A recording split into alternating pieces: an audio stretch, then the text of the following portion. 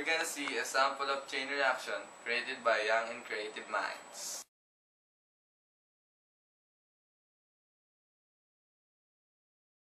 Okay, here's the course. First, the white ball will go down to this cardboard and into that tube. And after that, the ball will hit these two toy beans and the toy bean will fall into this cup. Then, because of the mass of the toy bean, the popsicle stick will go up. It will act like a pull.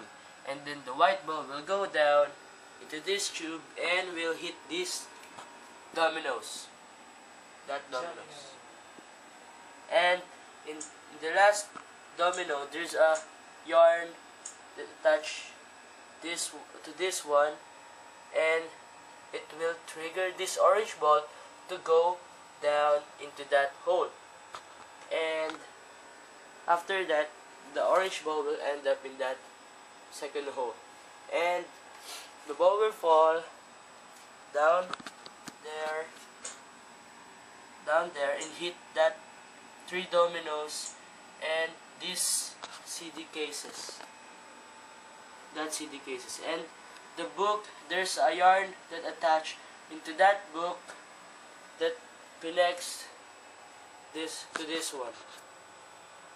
The yellow popsicle stick, the book will pull the yellow popsicle stick, and then the white ball will go down and hit these dominoes again. And after that, the last domino will hit this ball, and this ball will go down in there. And then the white ball will hit this poster paint, and the poster paint will fall into this half cup, and this will go up, and then the car will run. And there's a yarn that attached into that car and the car will pull this orange popsicle stick, and this toy bin will go down there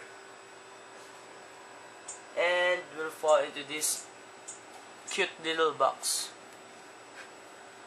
And then this will act like a seesaw. This will go down and this will up. So the ball will go down and into that cardboard and hit that dominoes. And these dominoes will hit this another CD cases and this book, and the last book, there's a yarn that attached to that book and will pull this domino. And this domino will pull this paper to turn its page. Then there you go. This is the full course.